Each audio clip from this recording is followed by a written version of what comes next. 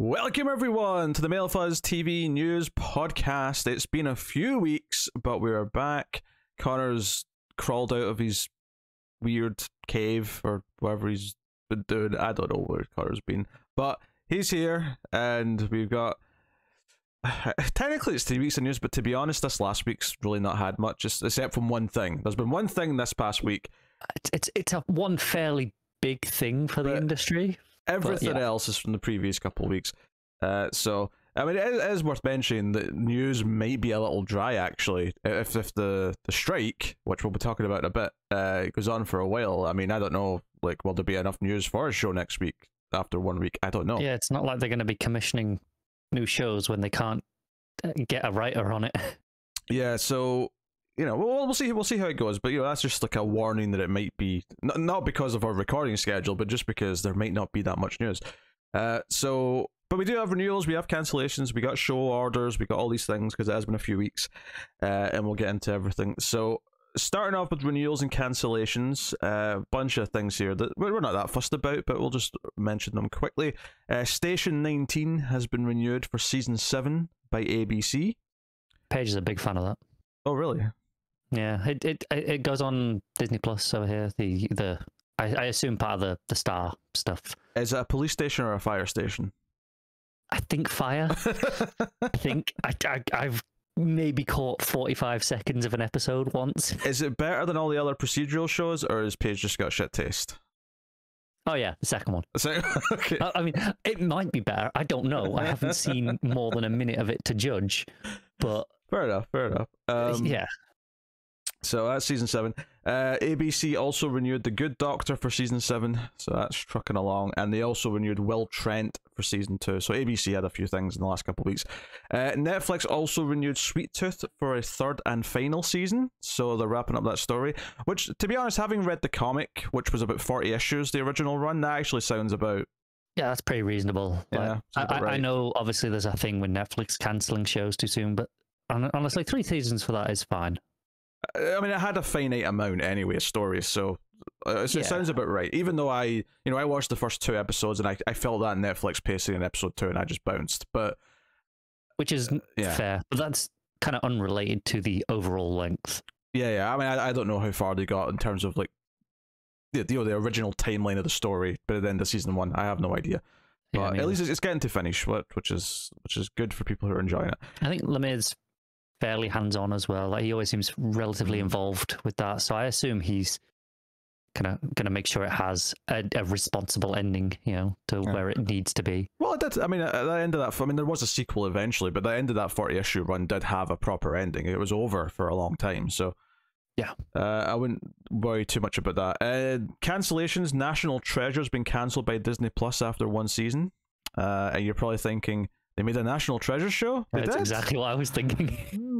Like, word for word, the thought in my head. Which is probably, you know, why it didn't do so well, because they didn't market it very well.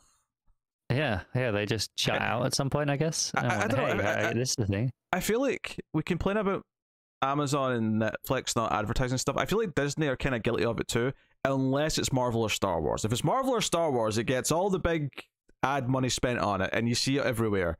But if it's not Marvel or Star Wars, it gets just shut out like these other services. This one's crazy to me in the sense that they've got an Indiana Jones film coming up. Like, this hits the same sort of vibe. I say without having seen it, but you know, assuming it's doing what it's supposed to do, it's a similar kind of vibe to those movies that I feel like, hey, you know, your parents are going to see Indiana Jones because the kids don't care, but well, hey, you know, the parents will go home, put this on for the kids, and you know, it's like a gateway into some of those franchises. Perhaps the parents might see it that way.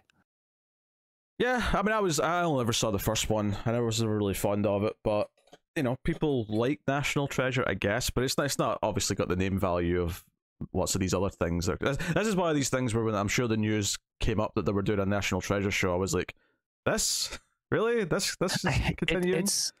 It's something that conceptually works for me as a TV show.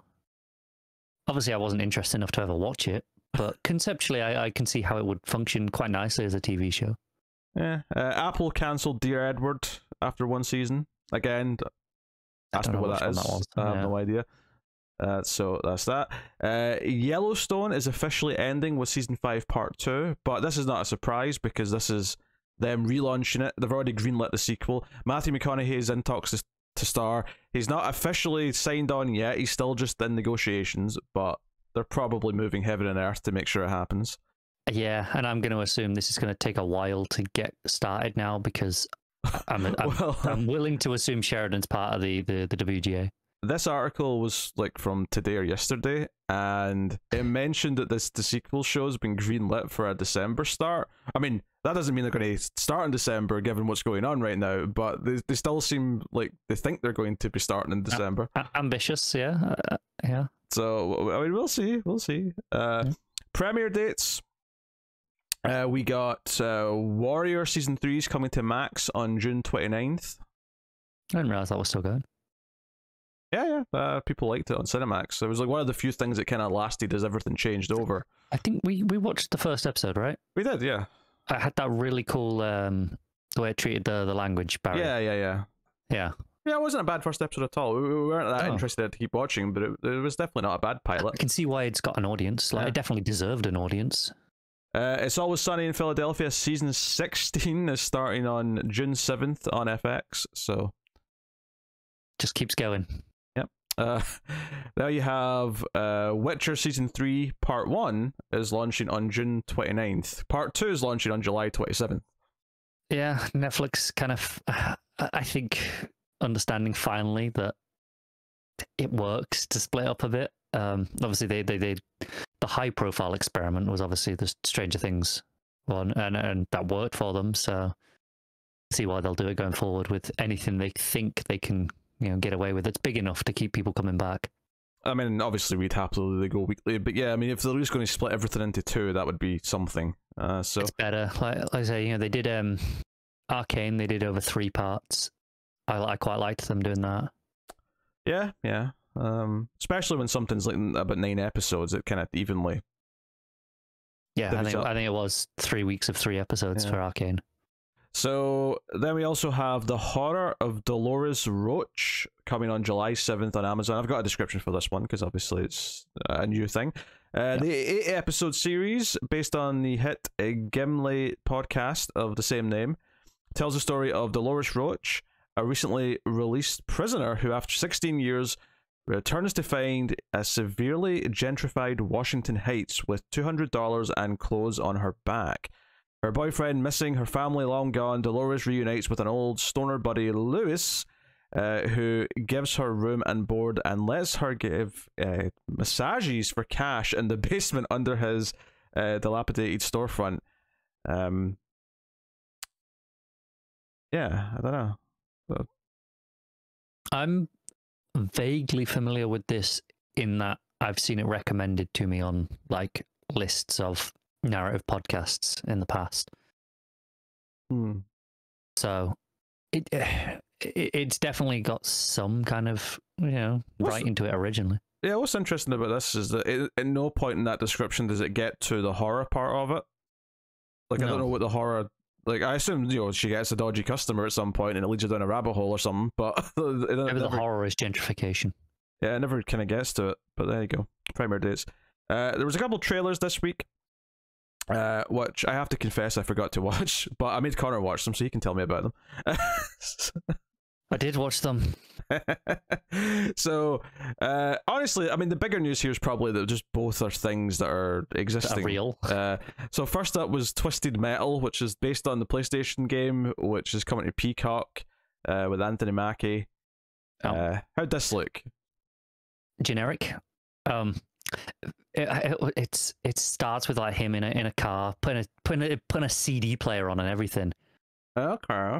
Yeah, so it's giving me like a little bit of a vibe, but then it got just the rest of the trailer. It has that as like an intro bit, and then it comes up with, oh, this is what it is, and then it's just generic trailer stuff. It didn't look particularly interesting. I'm sorry.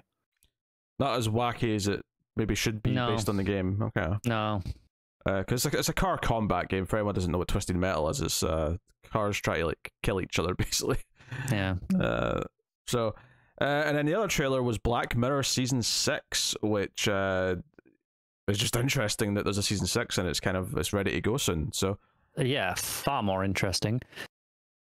One slight concern I have potentially about an upcoming episode is you got.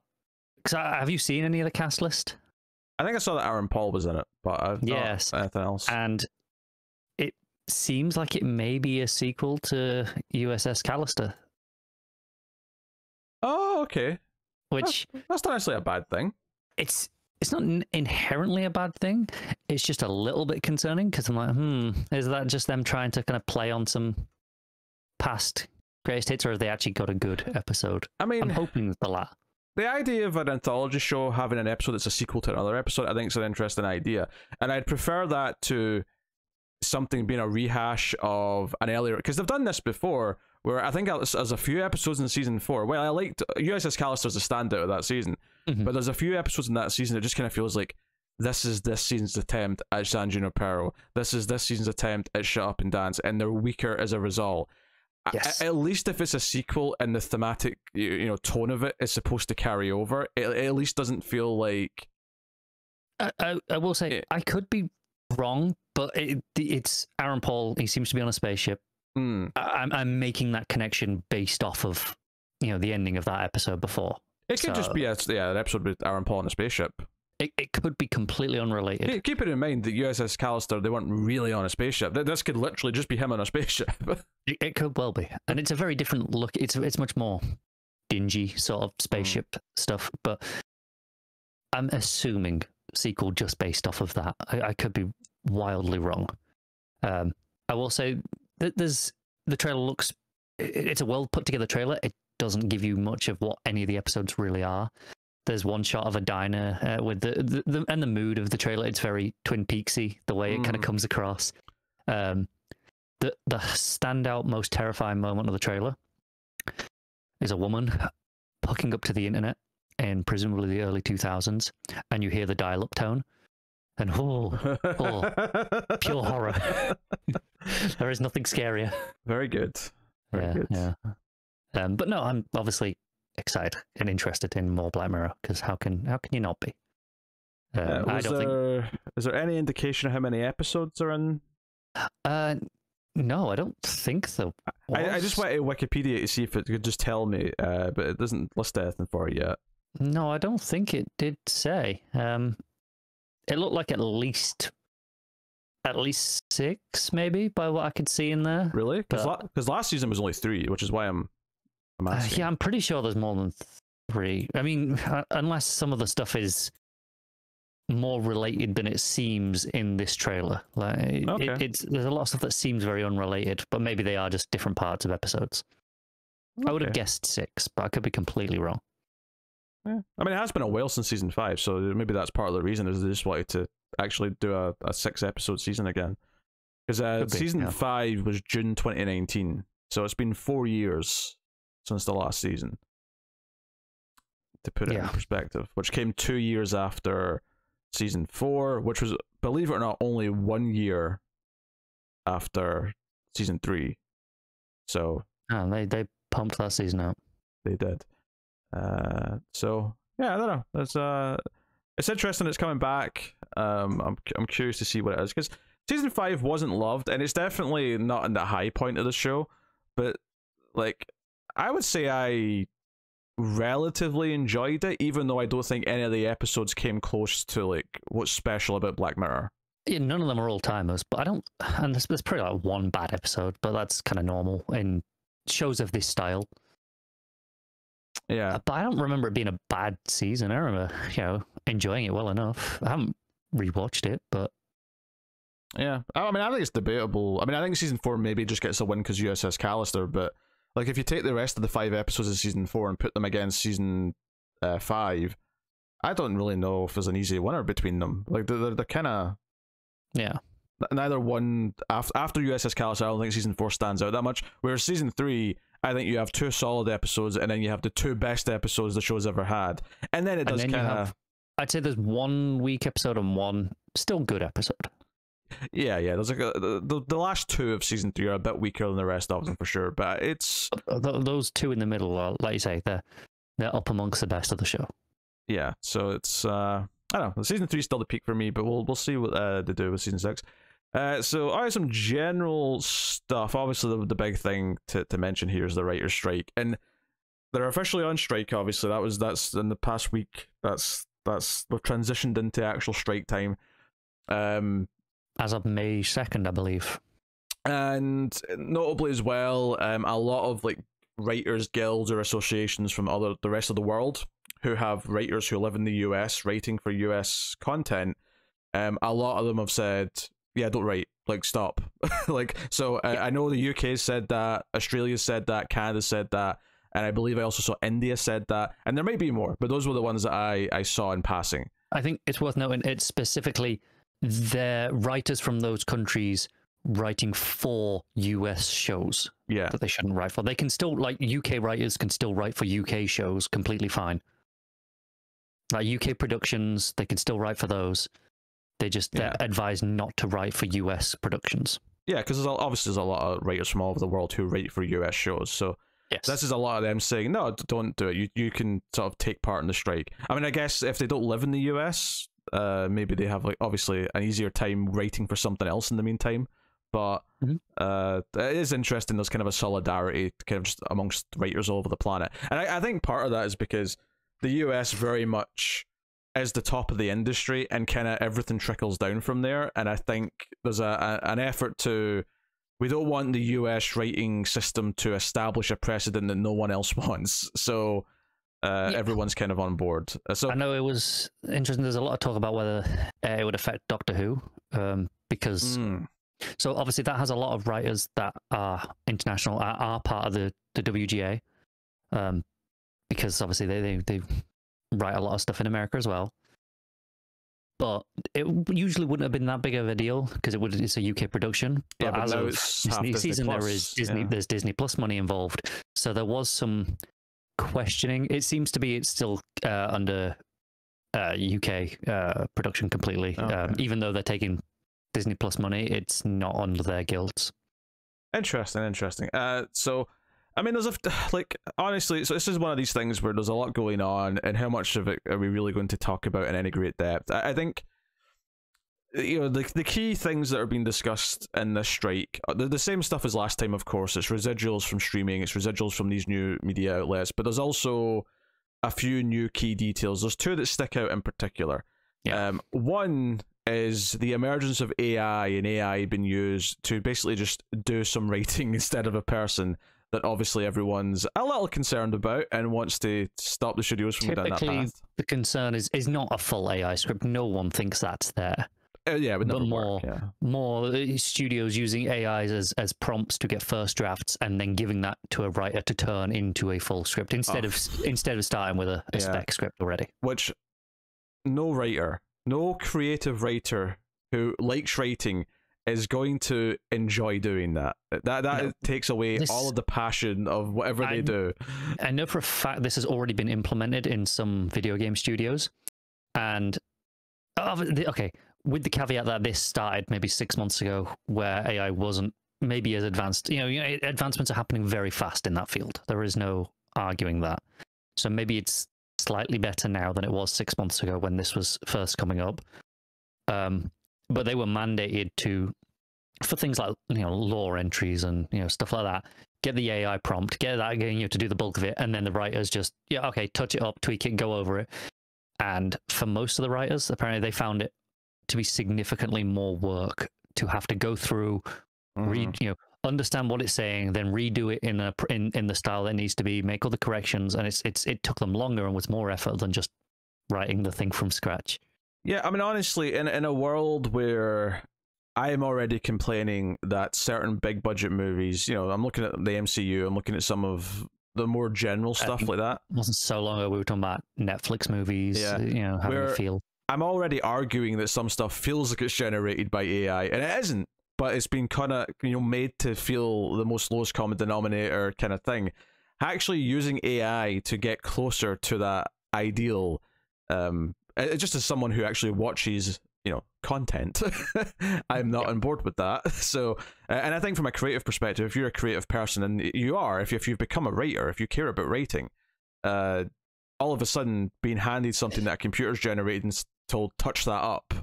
Yeah, there's also an inherent stagnation that it will hit, because AIs, they don't, or current AIs, what we have, they're just predictive text models. Yeah. They don't come up with anything from scratch. They can't create. They can just analyze what's already in the system and then regurgitate it in new ways. Yeah, but what's the problem with these things that feel generic is that that's what the studios are doing. They want things to feel like stuff we've already had. So in a weird way, it feeds into their worst habits. it does. But eventually, there's a point where, okay, well, if we're not producing new things to from fresh writers to feed into the algorithms, it's just going to be rehashing the same things repeatedly, which like. And on top of obviously the creative side of it, of like there's no creativity, it's not art because it's not coming from someone who's expressing something, because AI isn't expressing anything. There's been this kind of thing where the signs that people are using, when they're picketing, it's like they've got the writers' strike thing at the top, but they've all got blank spaces for the writers themselves to write something funny on them. Yeah. And there's been some good photos, and one of them, just random photo I saw was AI doesn't have childhood trauma. And it was like, they can't write properly because they've not been through shit. And then there's other ones like, I asked chat GDP to write this sign. It was shit. Yeah. Just stuff like that. So you've got that side of it, which is this new emerging like thing. And obviously visual art, in terms of like paintings, drawings, is also facing the whole thing. We won't get into it, but that's obviously facing this in another way as well. The other big talking point here that I'm seeing a lot of coming out of this is that more and more studios seem to not want to have writing staff that they hire for, and this is maybe specifically more for TV shows than it is for movies, but where you hire a team of writers who have a job for the year to write and work on the show that is being produced yearly for however many years. So it's like a steady job for however long it may be, right? And obviously there's always a risk of a show being cancelled, and that's always been the case. But more and more, they're cutting down on how many writers they keep on staff, and they're just wanting to like hire a writer for one freelance quick job. And I've heard some writers say they feel like they're being treated like Uber drivers with the way they're getting hired to just come in and do one thing and then being told to go away. And one of the concerns is that it's making it very difficult for writers to actually have a career writing. It's like all the stability, all of the actual being able to make a living and rely on it as their income is dwindling for anyone below a certain line. Obviously the showrunners are still getting their steady jobs because they have to be a showrunner, but that line of like where you've made it, writers, to actually live off this, and that's your career now. You don't have to have another day job. That line is going further and further up the chain, and that's something that they're really concerned about right now. This is surprisingly, I think, the one that might be the most contentious to the studios. Probably, yeah. Because I think, like, okay, the residuals, it's like 3% that they're asking for. I think ultimately, I think they can win that. The AI thing, I think, again, that's very winnable. This, I think, it's a lot more difficult to fight, especially when there's arguments along the lines of, well, what about Yellowstone? Sheridan writes every episode himself. They don't have a team of staff writers, but the part of the clause, from what I understand, I've not looked in depth, but from what I understand is, okay, you have to have a minimum amount of writers per show, and you're on staff at all times. And it's like, well, what about those shows where it is just one writer and that's all it is? Again, I'm outside the industry here, but I don't think there's anything wrong if a show is brought to like a Yellowstone and he says, I'm going to write the whole thing. I don't really have a problem with that. I don't think that's unfair to other writers in the industry that someone's in a position where they can just write a whole show. That's a lot of work to undertake for himself. It is, it absolutely is, but presumably, though, that's keeping him from taking any jobs elsewhere from anyone because he's too busy working on his one show. I would think so. The fact that he's churned out any movies at all while doing this, and good movies at that, is shocking. So, I don't really have a problem with that particular type of example, but I do, like, I completely get what they're saying about the rest of it. I'm as a general thing, I'm completely on the writer's side here, obviously. But I think that's the sticking point that they're going to struggle with on this fight more than anything. And I think because there are arguments like that the studios can throw in their faces, and the studios, they'll frame it as, oh, but what about the creative freedom? What about the auteurs who are coming in here and doing this, and it's not fair on them that that their vision should be sullied. That'll be their arguments, and that'll be the one that is going to really be the fighting point, I think. Yeah, I mean, I think the solution might be you just have different classifications where when a show starts and it's like, no, this is an auteur-driven thing where one person is basically the only person writing it, and that's okay. But then for any show that's going to have a writer's room, there has to be, you have to actually staff it with people who are employed for the duration of the show, and it's not just, a la carte come in for one episode and piss off kind of thing. And it's very easy to kind of like think about this and relate to it in a general sense. Because I think any creative work there's this idea that so many people consume so much creative content, whether it's streaming services, movies, or even where we are on YouTube. And there's this idea that to actually, for the people to be able to keep doing that and for it to be consistent and always be there as a reliable thing, they have to make a living off of it. And to do that, it has to be sustainable. And I think the penny pinching of the studios to try and like make it easier to not have to like pay people consistently is just making it so these people who are writing the shows, who should be making a living off of it, can't and have to do other things, or they're scraping, they're clawing, and it kind of goes to that like the struggling actor thing where you're getting all these little jobs here or there, but you're barely passing, you're still having to work 2 other jobs just to pay rent or whatever. Yeah. And it's like, it shouldn't necessarily be like that. It should be just, it should just be they can make a living writing the content so they can actually focus on it. They'll be better at it because they're not like having to like juggle their time with like other things, and can actually keep delivering the things. So I mean, for the audience perspective, like, you should want the writers to win. Like the writers winning and keeping the studios from having too much like control and power is good for everyone. It just is. The only people it does not benefit is the greedy executives at the studios, who we should always want to lose, because if they can get away with murder, they will get away with murder. What do you mean if? Okay. Allegedly. They may have gotten away with murder repeatedly in the past, but we can now confirm or deny these allegations. Well, we're naming no specific names. We're just assuming that at least one of them definitely has. Honestly, that's a probably pretty fair statement, that at least one studio executive in the past 100 years of Hollywood has gotten away with a murder. That is probably factually correct. I'm willing to say that, yeah, that has to have happened. Especially if you go back to like the old, when the studios ran everything in Hollywood. Oh yeah. I wouldn't surprise me. So, it's interesting, and obviously, like, it's different from YouTube and stuff. Talk about creatives, and we have things like Patreon, we have stuff like because the ad revenue is basically nothing, so it's all about like fan funding and stuff like that. Because YouTube's a bitch for that. So, but but that's like the great extent of it, where the whole point of there being an industry is that it should have a reliable income. It should you have an entire industry of executives and a hierarchy. It's not just some one-man show who's trying to make a living writing. It's supposed to be a system that works, and it's not. It's failing the writers, who, I don't know if anyone's noticed this, but if you don't have writers, then movies, TV, video game, everything. Now, admittedly, this doesn't affect video games. This is specifically movies and TV, the Writers Guild. But and we should point out as well, this does not affect animated shows. They fall under a different guild because they're not allowed to be part of the WGA. So those shows are continuing to write, and their terms are already significantly shittier. Yeah, which is actually kind of a shame in a weird way. It's almost like by segregating it, they've made it harder for them to mobilize an offensive strike or anything like that. So that's a shame that they're kind of. They've always been a separate guild, and it is kind of shitty. Yeah.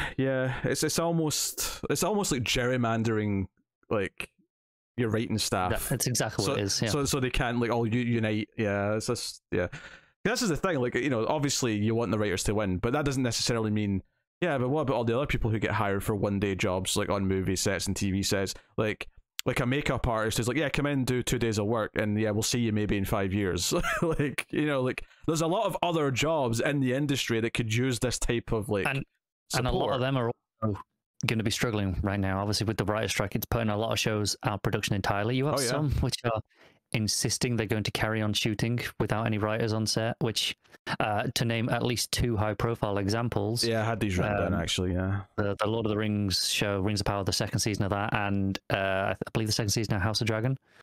Yeah, although, to be fair to the Lord of the Rings show, and I'm not one to play devil's advocate for anything Lord of the Rings, but apparently they're only 19 days away from finishing, so I presume that the writing... probably mostly done. It'll be more that there can be no on-set edits. Yeah, no amendments or anything like that, which it could lead to some rough things. Like you say, you know, they're probably close to being done. 19 days out of probably a fairly lengthy shoot, given the scope of the show. I mean, if it's 10 episodes, yeah, they were probably shooting for at least 4 or 5 months. Yeah, you might not feel it as much with that one, but I don't know. House of the Dragon. Yeah, yeah. I mean, I will say this from an audience perspective. I don't think we're going to feel this one as much as the last one. For those of you who are old enough to remember the 2008 writer's strike, and I think part of it is because all of us, I think, were watching more stuff on network TV at the time, and all of that came to a grinding halt for a few months. You know, I was watching Lost at the time, I was watching The Office at the time, you know, there was a bunch of shows that just stopped. And then they came back a few months later. That said, though, by the sounds of it, when this started, it did not sound like, oh, they were close and just couldn't quite come to terms. It sounded like fundamentally they were miles apart as far as meeting in the middle. Which means this might go on for a while. And if this goes on for a long time, it could be possible. You won't really feel it this year for movies, but mid to late next year into the following year could actually start. That could be where you feel it later on. Yeah, especially for streaming services as well. Movies that, you know, we've had some executives saying, "Oh, well, it's going to have to go on a while before we feel it," and that's true. Well, there's one notable exception to that. I don't know if this literally just broke. Movie wise, the Blade movie has just went on pause because they just hired a writer this week, and now it's on pause because the writer's strike. So I did not see that one. No, okay. And that movie's already been paused before for other reasons, so that movie feels cursed. But to be fair, a lot of things will be pausing because of this writer's strike. It's not just that, but yeah. So yeah, there's already like a relatively high profile. Oh, this movie's just on pause now. They can't. It's got a release date next year, which is probably not hitting now, unless this writer's strike will last a couple of weeks, which I don't think it is. I can see this being months, at least. I could see it being over 6 months. I can as well. I would not be surprised at all if we're still talking about this at the start of next year. Yeah, I'm not saying I think that's likely, but I agree I would not be surprised. I'm not okay. I'm not saying I think it's likely, but I also don't think it's particularly unlikely either. Like, I think it's evens. If you tell me it's still going on in 8 months, I'd go, yeah, sure. I can see that with, like I say, with how fundamentally different they seem to be at the negotiating table. There's a lot of ground to cover, and also, like you say, we're not going to feel the impact as soon.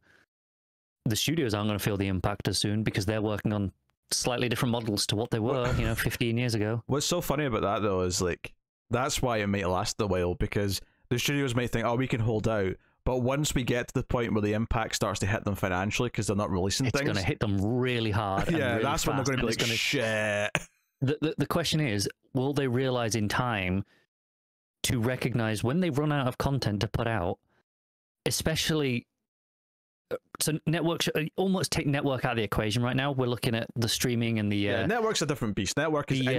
Because they're so close to when they air when they're making those shows that those are instantly just about to stop, and they'll be off until... And they'll come back the quickest as well, though. Like, when the strike's done, the network TV shows will be back quicker than anything else because of the turnaround. We're talking your HBO shows, your streaming services, things like, your quote-unquote premium television. Yeah, I guess what you're saying here is that, effectively, the worst-case scenario is that they don't actually decide to give in and meet in the middle somewhere from the studio side until there's not stuff to release. But if they get to that point, then... There's a long wait until they've got any more stuff to release. It'll take another year at least before they'll have anything new to release again, because they'll have to go and write things and make things. And if they don't have the foresight to recognize they're going to hit that point and come to a compromise early enough, it's going to hit them really hard. Now, don't get me wrong. I'm sure they're looking ahead. I'm sure they're thinking about that. But in that worst case scenario where that happens, it will almost be like the pandemic again. There will literally be a year and a half to 2 years of a drought because of that. If indeed that happens. Now, again, I don't think that's the likely. I think they're not. That's idiots. a worst case scenario. They must not, and they surely can't afford that right after the pandemic. No, because they've just been through that. Yeah. The movie theaters will all be like, get their pitchforks out for the studios. Like, well, you bastards, we just barely survived that just pandemic. Give the writers whatever the hell they want. We need movies to play, damn it. I think if it goes far enough along like that, the writers can push for even more. Let's be honest. Oh yeah. They're like, oh, did we say 3%? Sorry, we meant 6%. And for the record, if we have to have a bit of a drought for like the writers and people who are further down the food chain to get a fair pay from the studios. Like, it's a sacrifice we should all be willing to make. It's fine. We can do it. I mean, anyone who can afford it, I'm sure there are already funds being started up to help cover the livelihoods of people involved. It was last time. I know, people donating to various funds to, because obviously these people have no jobs. They have no income for potentially months. I know, like, with various, the things that were hit the very first, before even network shows, late night chat shows. Oh yeah, they're instant. Yeah, they're instant because they're so current events driven. They're gone within the day or two. I know last time I want to say it was Jon Stewart basically almost bankrupt himself personally paying for all of his staff. For months after because they were like, well, it's not fair on them. Well, he'll be glad he's got a show just now, but it's not the network show he had before that had as many people. I could be wrong. I feel like it was Jon Stewart, but I don't want to be 100% sure. He seems like a nice enough guy, so it probably was. It is. I know James Corden was an absolute shitbag with what he did recently. Oh, he went to a writers guild meeting, kind of in the run up to whether they should strike or not. Took along his producers for his show that I think just ended anyway, but this was kind of in the run up before it ended. Yeah, it got cancelled. Yeah, took no writers with him, just his producers and him, and tried to talk them into why certain things would be a good idea for them, while claiming he was on the writer's side. But yeah, clearly not. I mean, he's a prick, so I'm not. I'm not exactly. surprised. How long till Conan starts spinning his wedding ring again? Yeah. I just, yeah. I mean, obviously, like, yeah. I mean, we're on the writer's side. However long this takes is however long it takes. And hey, it'll be a good chance to get some of our backlogs done if there's no new content for a bit. It's a very different world to last time. I think there is a backlog there for us to watch, significantly easier than there was 15 years ago. For most people, it's significantly more accessible. That is true. So make the most of the time when your TV runs out in the probably nearer the future than you probably think. Yeah. Well, I think cable and streaming, you don't feel it for a while. Like You've probably got 6 months on them before you feel it. Yeah. I don't think you'll feel it till towards the end of the year with them. But next year, what will be funny is if the strike does end later this year, and hopefully it does. It means that network TV will be back just as streaming and cable are having their drought. They won't sync up. Which, I mean, you never know. Could well be, the time for some network writers to really show what they've still got and to maybe win some people back. If no one else has got any content and you've got to watch network stuff again, if you want something new, which, let's be honest, as much as we've all got backlogs, there's a reason why we all watch new stuff. It's because, hey, that's the new thing. That'll be their chance. So we'll move on. There's one other little tidbit before we get into the new shows, and that is just that we've got an actor cast in the Alien show, which Noah Hawley's making, FX. Sydney Chandler from Don't Worry Darling has been set to star in it, so presumably she's the lead of this show. I think so, yeah, from the headline I saw. Yeah. So, I mean, even before the strike, this was it might be out next year, because obviously they're waiting until Fargo's done shooting before this gets going. I don't know if it's already written, so therefore it can just go into production and still. I don't know how Hawley works, if he is the kind of guy who sticks religiously to his scripts, or does he change things on set? I also, Because I know Holly's directed some stuff, and I'm not sure exactly what the rules are for people in the Writers Guild who also direct stuff. Are they still directing? They can direct. They can still direct. Okay. They're just not allowed to change any of the words. They can't be like, oh, can we give me a different line reading but change some of the words to this or that? Because then that comes under them doing writing duties. What if an actor ad-libs, though? Ad-libs, I think, are fine because if they're not part of the guild, because that's still obviously if they're part of a writers guild as well. I know famously one of the problems with The Office was Steve Carell was also part of the writers guild. Oh, so if he ad-libbed death, and technically that counts as him writing something. Yes. And I know, and he was like, he had a whole thing of solidarity. He would just phone in sick for like the first 3 weeks of them trying to shoot anything. Oh, I've got a bit of a cough. Oh, yeah. I love that man. Anyway, so get into the comedies. I think there's maybe an animated thing or two here. I don't know. I like a lot of this news because we were going to record last week and we had to push. So a lot of this news from this point on, I did last week, so I don't remember any of it. You can rediscover it now, and maybe there'll be some gems. Yeah. So first up, Boat Rocker and Shamir Anderson and Stephen James, Baymill Studios are developing Christopher Robin, an R-rated comedic reimagining of A.A. Milne's beloved characters.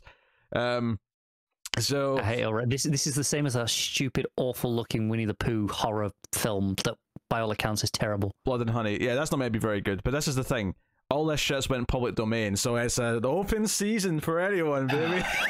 Yep. I can't wait. We have to do it R-rated. Like, I'm not opposed to people using things that are public domain, but this is people doing it R-rated just because they can now. Yeah, because there's no one to tell them not to. Again, it's just, I mean, it's possible that one of these could end up being good, but yeah, the first example was they're all just going to... Okay, I say this as a generalization with, yes, there is the possibility I will be proved wrong with one of them being good, but they're all just being edgy and pushing boundaries because they can. I don't think any of them will actually be any good. That said, I will enjoy when Mickey Mouse goes public domain in the very near future. If Disney ever allows that to happen. Oh no, I read a great article recently actually about how they're not we're getting close to that deadline because there was years away. Yeah. There was an extension in the 90s because it was about to go public domain and Disney's lawyers and all the rest of it, they all got the copyright time period extended, but we're getting close to it. It's literally just a couple of years until I think it's 25. I want to say. Yeah, and there's no if they were going to try and extend it, the talks would already be happening. They'd already be doing stuff. No, they're too busy fighting DeSantis off whatever the hell he's playing at. But the reason being is, I mean, keep in mind, when things go public domain, only the version that's that old, so only Steamboat Willie Mickey Mouse goes public domain. It's not like every version of Mickey Mouse is suddenly so everyone will be like, can we do our own Fantasia? It's like, no, you can't. Well, not yet. Well, you got a while, but yeah. Only the things that are from that specific original version are public domain. But basically, there was a whole thing now where basically all the people in the industries and all that are all pro things going public domain after a certain time period. Basically, they kind of got away with extending it in the 90s because people in general were just less informed, and there was a lot less there was less of a movement, whereas now you've got so much creation on the internet with people mixing and matching and doing things that the world's just changed so much since the 90s that basically I read an article that was people just believe they won't even try because they know there's no point, they're not going to win. So this 90-year time period or whatever the exact number is probably what's going to stick. Yeah. But to be fair, that's plenty of time. Yeah. I think music's even longer if you believe that. It's because I think it's 70 or 90 years after the person dies, so it's their entire life plus another. 90 years. At that point, you've already set your next 4 generations up for riches. Yeah. That's plenty. Yeah, it's insane. It's plenty. I mean, it wasn't until it's within the last decade that that people stopped paying royalties for using Happy Birthday. I know, I remember that. I know, because they never used to use Sony it. That had the rights to that, yeah. Yeah, they never used to use it. They used to always have to come up with other birthday song. There's a reason why when you went to TGI Fridays, they would have their own birthday song, because legally they couldn't even sing it in there. Yeah, because Sony got a cut every time someone did. But that's changed, obviously. It's public domain now, so sing it to your heart's content. But it's, yeah, I don't know. I just, you know what? Copyright law is a thing unto itself. just imagine though, Connor, we're literally less than a decade away from Superman being public domain. I know, but again, it's a very specific version of Superman. He can't fly, has no kryptonite things, has all of the things, a fraction of his powers. Yeah, all the things associated with Superman. But technically speaking, Superman will be public domain in less than a decade, and that's kind of wild. Oh, it's...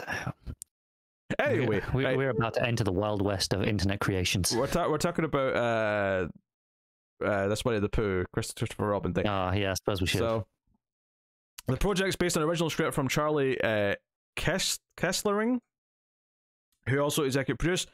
Conrad Vernon from Shrek 2 and Sausage Party is on board to direct the pilot episode, so maybe that gives you a sense of tone. But well, I mean, those are two very different movies. Christopher Robin is a comedic live-action animation hybrid reimagining of A.A. Milne's Winnie the Pooh. Per the logline, Christopher Robin is a disillusioned New Yorker navigating his quarter-life crisis with the help of weird talking animals who live beyond a drug-induced portal outside his derelict apartment complex. I hate this. So basically, they're saying that he takes like acid or something, and that's how he meets all of the Winnie the Pooh characters that he talks to. Yeah. That's what they're doing. Like the first part of that is not like up until it gets to the drugs. It's not that dissimilar to the movie from a few years ago, Ewan McGregor, right? Yeah, yeah, like that concept. The first part of that description was kind of along those lines, and then it curveballed into, well, we got to make this edgy somehow. Yeah, I don't really care about Winnie the Pooh anyway, so I don't really have any attachment to any of it. I don't have like a deep attachment, but more just in principle of these things being annoying. So we have some animated things from DC, believe it or not, to talk about. So we already had the 2-season order at Amazon for Batman the Caped Crusader. But we also now have another thing that Amazon have ordered. So they've got an animated movie coming called Merry Little Batman, and that's going to spin off into another animated series, which is called, was it Bat Family, I think? Bat Family, I think, yeah. So basically this is a more kid-like focused thing. It's focused on Damien, and it's like almost like a Home Alone in the Wayne Manor kind of thing. The movie specifically. The movie is, yeah. And then the show will just be like following this Batman, Alfred, and Damien on their adventures. It's got a very specific animated style. It's like a screenshot in the articles if you go look for it.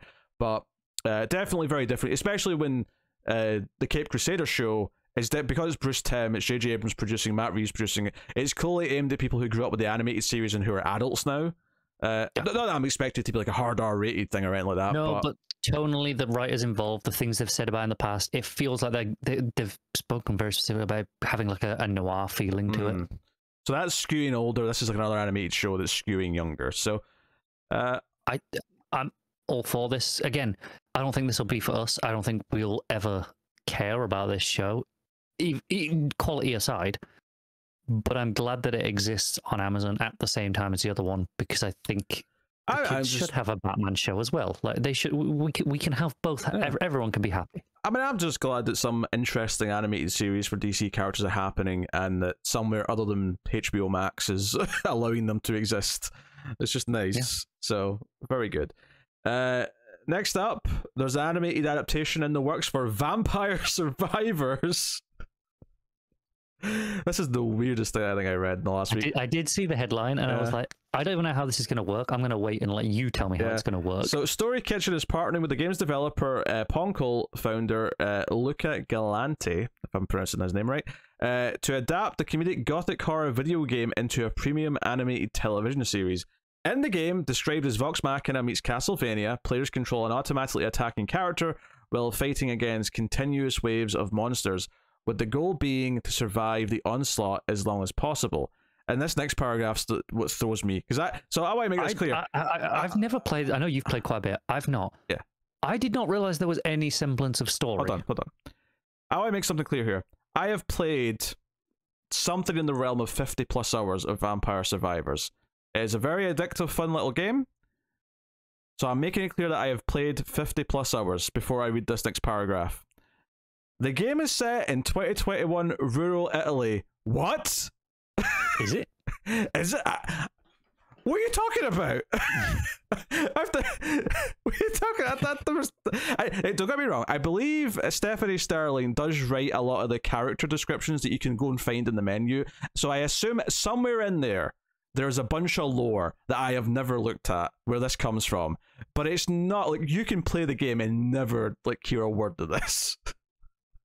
But anyway, there lived an evil person named Visconti Draculo, news to me, whose many evil magics created a bad world filled with famine and suffering. It's now up to the members of the Bellepais family to end his reign of terror and return good food to the table. I have never heard of any of these names or words. I have played so much of this game, and I don't know any of this. All I got from that is the family name there was clearly a riff on the Belmonts from Castlevania. Yeah. Which makes sense. I mean, obviously, it's obviously a clear inspiration for the tone and the lore.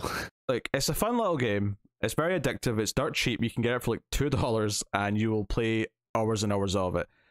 So I recommend it in that sense. But do we know who's making this? Or where, like, what network studio? No networks or anything like that. No, it's just the company that's teaming with the creator. I can see this kind of them wanting this to be a rival to Netflix's Castlevania. I guess.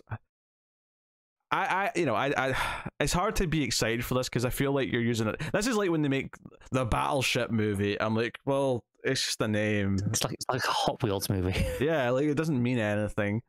Yeah. So, I mean, hopefully it's good, and maybe they'll have. They're saying it's comedic, so maybe they're going for more of like a witty kind of thing. Maybe they'll add Rihanna to it as well. But I don't know. Anyway, that's that. So we'll get into the rest of the shows here, the dramas and whatnot. First up, Paramount Television Studios are working on a new Galaxy Quest TV show. So this is not the first time we've talked about a TV show based on Galaxy Quest. Notably, this was going to happen a few years ago with the original cast, and it was going to be a sequel to the movie. And sadly, the only reason why it didn't happen is because they were all on board is that Alan Rickman passed away, and if you can't have one of the main cast, they all basically decided then we shouldn't do it. Now, of course, because they're wanting to do a Galaxy Quest show, now it's different. Now this is going to be a new cast. It's going to be the same principal concept of the movie, obviously, but we're going to go for now. Admittedly, what it doesn't say here, because there's not a lot of details yet. But there's two possibilities here for what they might do with this show. That was my immediate question, is which one are they taking? Because the whole point of Galaxy Quest is that there was a Star Trek-style TV show called Galaxy Quest, and the movie's about the actors from that show getting involved in a real alien thing years later when they're all past their prime. But it's a really sweet story. It's a love letter to like fandom and what fandom means to people, and it's a really good movie. It's actually a wonderful film. I can't recommend it enough. Fantastic. So there's two things they can do here. Is this set like in the quote-unquote the real world of its universe where we're following the actors who are making this show, or maybe it's after the show like the movie, or are they doing the show that these characters made? I think it's really tough, because if it's the first one there that you say, the quote-unquote real world, it's the actors, I think that's the thing that makes Galaxy Quest unique. It's what makes it Galaxy Quest, basically. Right, yeah. And again, like, if they set it when they're actually making the show, I could see how it works. Like, I could see how you do the stories revolving around them making a show, and you almost have like I don't want to say the Office style, but almost an Office style side of it where. More specifically, I think I'm getting shades of 30 Rock from this description. Okay, a bit of 30 Rock. But at the same time, though, if they wanted to actually have stakes, like, because the movie actually had stakes because there was real aliens coming and they had to get involved in it. In fact, the whole joke of the movie is that this group of aliens come seeking the help because they think the TV show is like real. They think it's a documentary. So they get the cast thinking, oh, they're Starfleet, they're the Enterprise, they're going to go save us. And it's a bunch of actors who are like, if you want that element to it as well, which is some of it's real now, then it would maybe have to be set later. Yeah, and then my problem is if they make it it's the in-universe show, right, which is the other option. But it's just a Star Trek knockoff at that point. But even more specifically, I think it's just an Orville knockoff, which is awful to say. Oh, at this point in time, yeah. So if they make it right now, like, especially with the tone I assume they'd have to strike, yeah, it's just might as well just watch the Orville. I mean, my assumption for the show that we're going to make a few years ago would be that obviously it was all the cast coming back, is that they'd been making the reboot of the show and that something real happened again. So if you did like a one season thing, you'd have a story where maybe the aliens come back, there's another big threat, and this time they make the choice knowing they're going into real danger to do it again because they're heroes now, right? They've actually earned that status.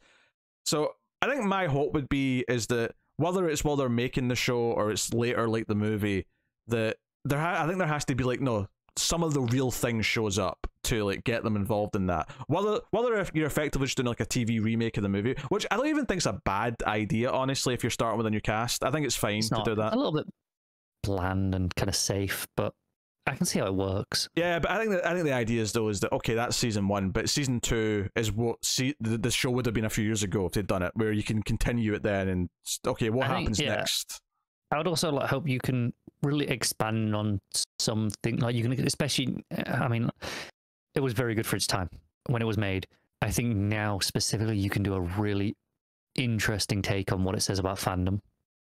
Yeah, I think there's value in remaking it just for that because fandom has changed. Yeah, fandom's grown a lot over because that was 1999. We're in a post-internet world now, all that stuff. But I also think that doing a TV show means that you can riff on types of episodes. You can do a bottle episode and have like satire about a bottle episode.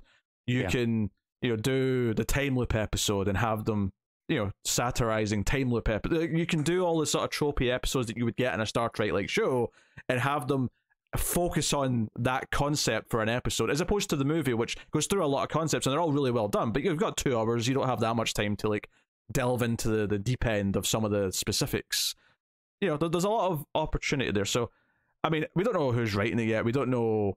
No one's writing it yet. Yeah, well, true. Yeah, there's a way to strike. But yeah, so I think there's a lot of potential for this. There's a lot of like places you could go with the Galaxy Quest TV show in a way that other things that can come back I don't think have much to offer. This does have some interesting concepts that, because it is riffing on real things and trends, and there's been so much stuff since 1999 that it can sort of add to its like repertoire, that, and there was so much even from before then that they didn't get a chance to explore because again they only had 2 hours. There's a lot of material you can do with this. I think it's why the idea of a sequel show with the original cast kind of would have worked at the time, is because, like I say, it's a different world. There is, it's not redoing the same beats as before, but there is new things to say about those themes. I mean, hell, that was right around the time Force Awakens was coming, so it was right at the time of like bringing back the old cast for your sci-fi thing. Yeah, like they could have like linked into that so easily, and it would have been easy. And I'm sure they can still do that, especially if they're doing it set after the show, like the movie was. If they're still doing that kind of setting for that, you can still play that of, oh hey, maybe we there's talk of a reboot, in universe, that you can still play with all those beats. Maybe that's the thing you do, is there's talk of a reboot and they're kind of all whatever, and then there is a real thing that happens, and that's the reboot is essentially season 2. Yeah, I wonder if because the original movie was meant to be like R-rated, and they famously edited it down to get PG. And to a credit to that movie and the editors, it never feels like it hurts because of it. It actually still works perfectly. But there's flawless. There's one really laughable moment where they've clearly dubbed like a different word over an F-bomb, and it's really obvious once you've noticed it. But I do wonder, because it's on Amazon now. Well, actually, it may not be. That's where the show was going to be before the other reboot. But this could end up somewhere else. But I do wonder if they get to go a bit more R-rated with it this one. Just have a bit of swearing, have them behind the scenes, complaining about the scripts. I kind of hope in some ways that it is, because I think there's a nice dichotomy of having it be, see clips from this hyper-produced network style show of this is a Star Trek show and it's all clean and friendly, and then you have the behind the scenes of just them. And honestly, the more I think about it, the more I want the reboot part, because I think you can show, especially in a very specifically post-Trek, post-New Trek world, in the last few years, of this very different style of Trek that we've gotten now, this more adult, mature, edgy. I say adult, mature. It's not. It's teenage. It's edgy Trek. Oh yeah, if we get a character complaining that there's too much lens flares on their new set or something stupid like that. Yeah, but like compared, I mean, you if you look at Star Trek Discovery versus Next Gen. They're so different shows. I think you can play with that in a Galaxy Quest show and in a original show and then a reboot kind of again, but playing on that same jump in styles that audiences expect now. And I think there's a lot they could actually say about that potentially. Yeah, a lot of potential. So hopefully it comes to fruition and lands in a way that's got the quality to back it up. So Twilight. Wait, you know how? Oh, you're not doing this to me. You know how like Twilight died. Kind of existed because Harry Potter was successful, and that kind of ushered in a lot of these young adult book properties being adapted into movie franchises. Some better than others, right? You know, Harry Potter led to Twilight, which led to Divergence and Maze Runner, and hey, you overlooked Hunger Games. Hunger Games, yeah. So it led to all those. I think it's really funny that literally just a couple weeks after, we're doing Harry Potter again as a TV show. Would you believe it? They're doing Twilight again as a TV show. There's new Hunger Games coming as well. I don't know if you're aware of that. There's a new movie, yes, and it looks it looks like one of the Divergent or Maze Runner sequels to me. It doesn't look like Hunger Games. Seen anything about the movie itself. I just know that the book came out not that long ago, and just it is still. She wrote a new book. To be fair, like it's based on the quality. Looks more akin to the other young adults. Not that Hunger Games was super high quality, but it stood out versus the other ones. It was pretty near the top. Let's be fair. At least the first couple were. Yeah, the trailer for the new one makes it look it just belongs with the other young adult movies. Again, just based on the trailer, but it's like a couple of young CW style actors, and which again, to be fair, you could have said that about the original one at the time. Well, not really, because I think Jennifer Lawrence like instantly gave it a bit of cred. She was a nobody at that time.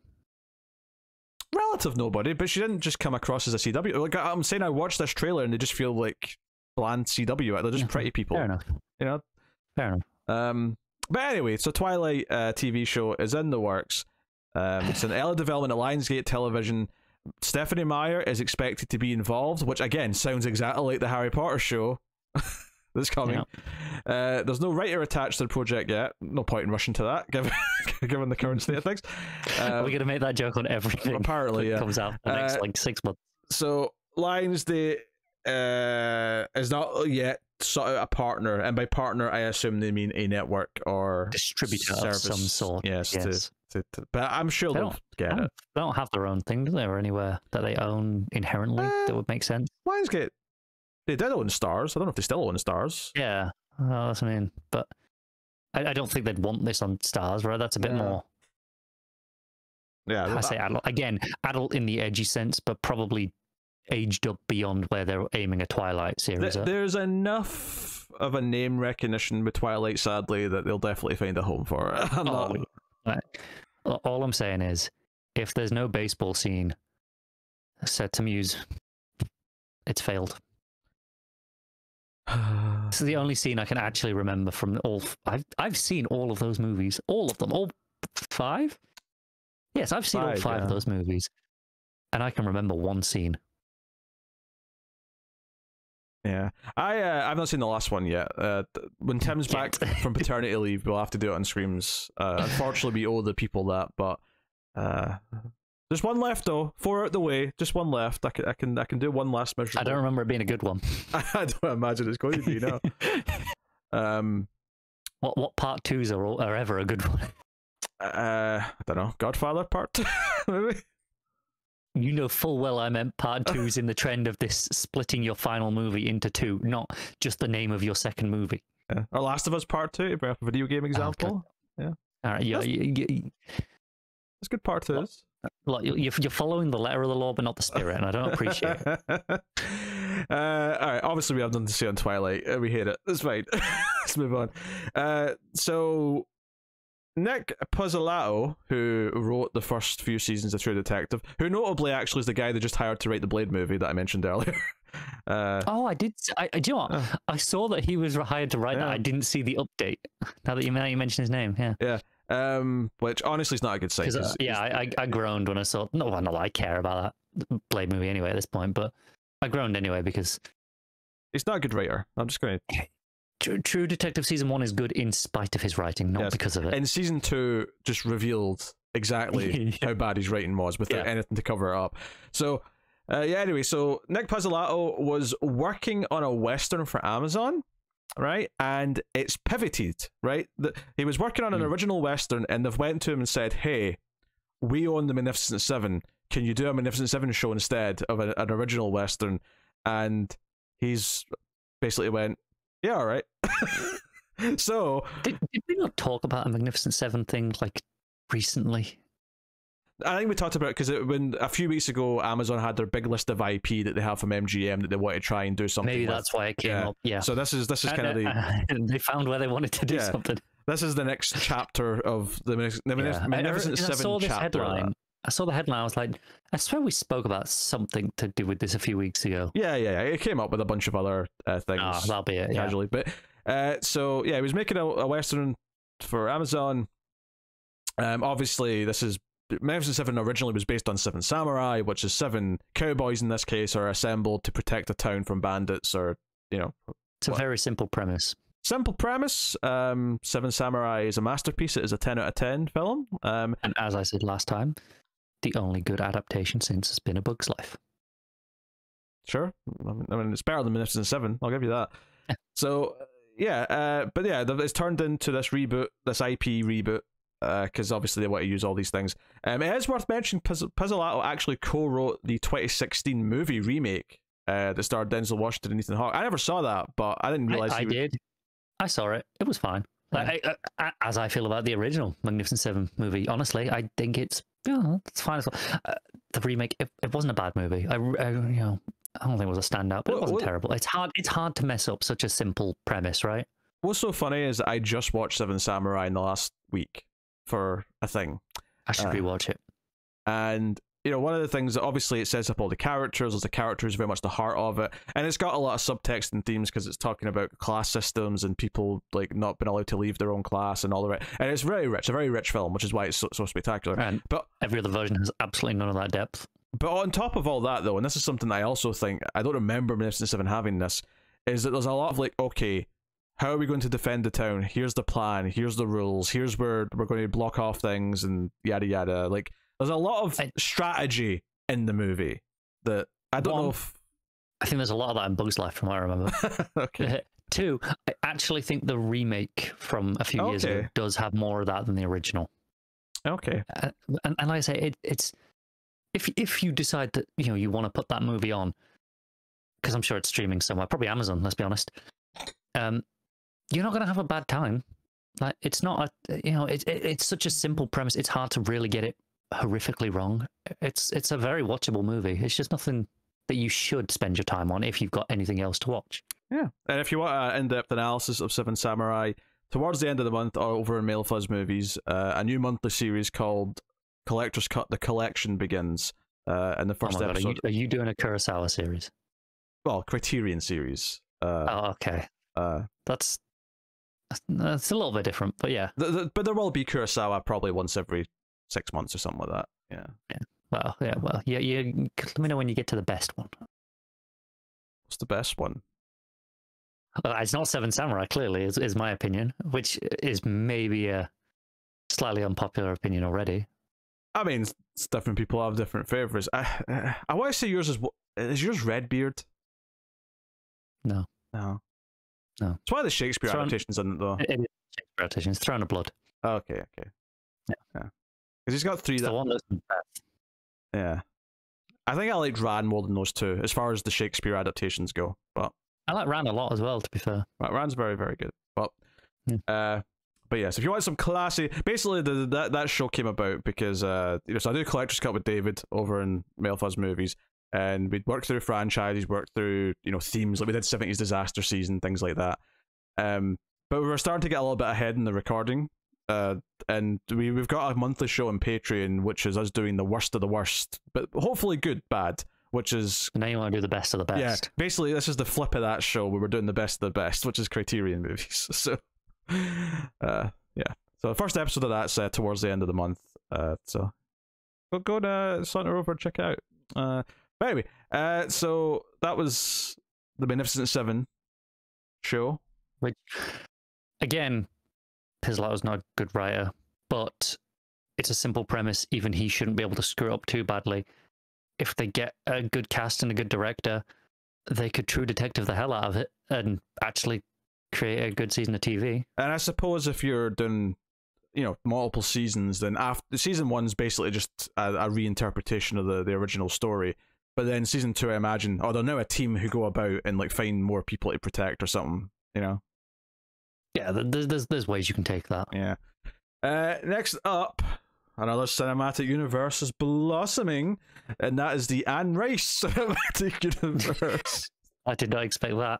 So they've already got Anne Rice's Interview with the Vampire and Anne Rice's Mayfair Witches. I watched the first episode of Mayfair Witches. Can't say I recommend it. I mean, I've heard very good things about Interview with a Vampire. If you really like looking at Alexander Daddario, then that's the best thing you've got. I guess I know what I'm doing. That's the best thing I can say about it. But that's, you know, I didn't like it otherwise. So they're doing a third Anne Rice show. So I don't know if it's got a title necessarily yet. Although it's probably just the Talamasca. Oh, what's the name of the book? Talamasca, or the Order of the Talamasca. I don't know. It's probably just one of those. Anyway. The series is set in the world of Talamasca, a secretive organization featured in a number of Rice's novels. Comes from the Blindside writer John Lee Hancock, who is attached as showrunner and writer. The Talamasca, which is otherwise known as the Order of the Talamasca, features in both Vampire Chronicles and Mayfair Witches. So this is not like its own book. This is something that's been in multiple of her books. Yeah. I'm getting shades of like stuff that you get in like Stephen King's books, right? It's a secret society set up to research, watch over, and keep track of the paranormal, including witches, spirits, werewolves, and vampires. Rice calls them psychic detectives. So that's the thing. So it's BPRD. The other two shows have just both been renewed for second seasons recently. So, you know, are they all on the same network? What's a good question? Mayfair Witches, I think, was AMC. That sounds right. And maybe the other one was too. I feel like it wasn't a streaming service. I'm sure of that. Okay. Yeah, that's, I don't know. Do you know what's so weird about this is that a lot of these subject matters are the sort of things that appeal to me, because I like horror stuff, I like vampires, I like, you know, werewolves and whatnot. But there's kind of almost this like, and Twilight kind of factors into this as well, is that there's almost this kind of romantic teen version of all these things that is like taking it and doing something very different with it for a very different audience. Which I think as I've gotten a bit older than, you know, that I was when like when Twilight was coming out, for example. Are you coming up in 30? Please don't remind me. It's all I get at work every goddamn day. You're 30 next year. You're 30 next year. It's like, just bloody no. Shut up. I don't need reminding by all you bloody 18 and 19-year-olds. Don't worry, it's not on my mind or anything. As I was saying, I'm more okay with it in that, as long as they're still making other things that are to my taste as well. Like, I wasn't even complaining. It's fascinating to me that I can't think of any other like thing I like where there's like a second sort of type of it that is just so not for me. That is like on the other, you know, it's this trashy romance kind of novel version of like the thing I like.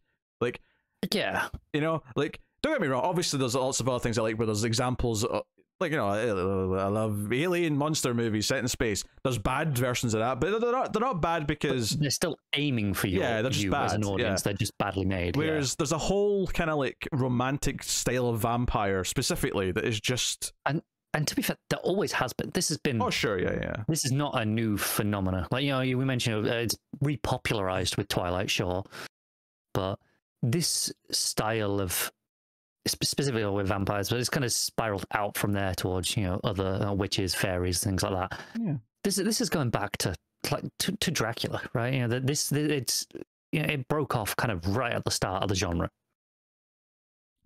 I just think it's interesting. It's just, I can't think of anything else I like where there's just like an alternate take on it. So there's, but like, not just one alternate take, but an alternate take that's so consistent that it's basically its own genre. You know, like, it's just constant. There's always this version of this thing over in a parallel lane.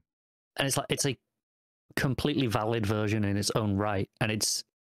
I think it's what's weird about it is it's so recognizable because it plays with the same tropes. The genre side of it plays with the same tropes. Ultimately, it's the same kind of, the same superstitions, the same, ideas that it plays with. But the writing focus just uses them in a completely different way. Yeah. Yeah, no, it's just you get the Mortal Instruments, all that shit as well fits into this, and I don't actually know what the Mortal Instruments is about. Is that vampires? I don't know. I think there's vampires in that. I'm going to tell you what, I have no idea. Because a long time ago, we did a pilot for Shadowhunters, which was the TV was that version Mortal Instruments one? I remember watching that episode of Shadowhunters. Yeah, yeah. I mean, I don't remember anything in it, but I remember watching it. That was what that was, yeah. I am like 99% certain there are copies of those Mortal Instruments books out on the bookshelf in the other room that Paige has. And I've never once gone, oh, I'll give that a try. I'll see what it's about. I love how you've backed up the earlier claim of Paige having shit taste with, she's got some Mortal Instruments books on the shelf. Yes, but also that was more specifically about she likes a lot of network procedurals because they're easy to watch and you just put them on, which I get. This I think is slightly different in that I don't think it's inherently shit taste. I think this is, again, not exclusively, but a large part of this divide that we're talking about on this genre stuff is aimed towards men and aimed towards women, respectively. Again, not exclusively. People enjoy what they'd like. I'm sure there are plenty of women who like the quote-unquote male versions of this and vice versa. But I think they're targeted at and marketed towards those demographics respectively. I agree with that to an extent. I will say I don't necessarily like that, even though, obviously they market the romance trashy stuff to women more. They obviously do. That's what they're aiming for. But I don't like designating it as the male and female versions because I feel like, again, not that the male side, if you will, is always good, because there's a lot of shit over there. There's shit versions in both, and presumably good versions in both. But I do think that it is like more of a, like you say, it's the female side. I would say it's more the female teenager side than it is. It's aimed very specifically at like 12 and 13-year-olds. It's just that. To some extent, I agree with. When we get towards like Mortal Instruments stuff like that, that's firmly YA territory. But Anne Rice, I don't think is. Oh, not true. Anne Rice is definitely not as young as that. But I guess what I'm saying is that, like, I think there's I would say the quality, like, average is definitely better on one side over the other. While I want to agree with you, right? Are we biased by our own appeal towards inherently one side? I thought you were going to say or biased by our penises, but no. I mean, right. If you wanted to take it that way. No. Well, because what I'm saying is, because, like, I think the problem with Designated is one's the male approach and one's the female approach, is that I don't necessarily think that completely tracks when, to me, the best vampire movie of all time is Let the Right One In. And it's a prestigious, like, well-made movie. And I wouldn't say it's specifically aimed at men. It's just a serious vampire story that's very... But if anything, I would say that there's a lot of interesting themes in it that it probably would appeal to a women's audience, and what it does with the idea of this young-looking girl vampire. She's not really young. She's, hundreds of years old. But the idea of how she, like, lures in the trust of men around her. There's a lot of really deep, interesting themes of what it's playing with there. And then you've got other vampire stories of various kinds. There's so much variety on what you would call the male side. Like, Let the Right One In versus Near Dark versus, Nosferatu. Like, there's a lot more variety. And I think it boils down to, because what you're calling the female side is specifically the romance vampire, and for the most part I would say kind of trashy, and I don't mean that in a bad way. That's just kind of what it is. There's not an effort to make them be, like, prestigious or serious, like, in-depth studies of characters. They're supposed to be trashy romance, and that's fine if that's what it is. But I think that's why saying that one's the male side, one's the female side is a bit disingenuous, because there's so much variety on the other side that I don't think is really geared towards one specific audience. I want to make this very clear, is that I don't disagree with anything you're saying. I'm not saying one of them is inherently male and female. I think they have been marketed that way, and therefore they have already been assigned that way by studios and the people, not necessarily like the creators making them, but like the larger system as a whole. They are designated that way, which is why I kind of use those terms.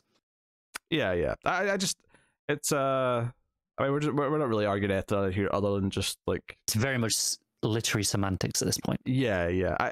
It's just, you know, there's so much variety on the. I feel bad saying the proper vampire side, but like all of the good ones are on that side. There's a lot of bad ones on that side, but like, you know, like it's more serious attempts to have a scary vampire or have a story or something like the Transfiguration, which is this sort of thing that uses the vampire idea but in a really sort of grounded and like it's like a character study and a study of this young black teenager who's obsessed with vampires and thinks he is a vampire, and how it's this coping mechanism for the world around him, and what his life. And it's this really great little character drama that also happens to feed into vampire ideas. And I'm like, that's not appealing to like vampire horror fans necessarily. That's just a good thing that's using vampires. More towards yeah, another example of something along those lines, I would say, is A Girl Walks Home Alone at Night. Oh yeah. That's a pure style movie. That's like. There's very little narrative depth to that, and that's not a complaint because it's a wonderful looking, gorgeous movie. Yeah.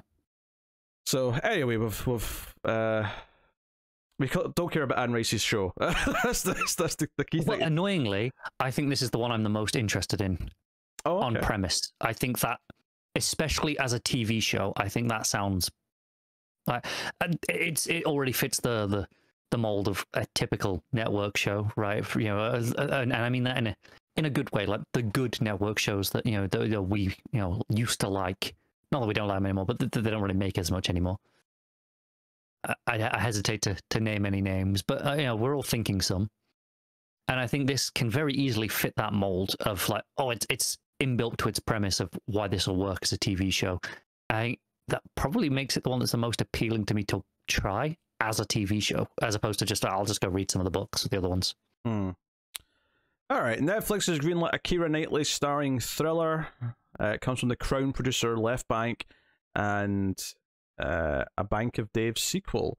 Unveiled at a showcase in London, Netflix introduced Black Doves from Chernobyl producer Sister, which is written by Joe Barton and has Keira Knightley as an executive producer. The show stars Knightley as Helen, who embarks on a passionate affair with a man who has no idea what her secret identity is.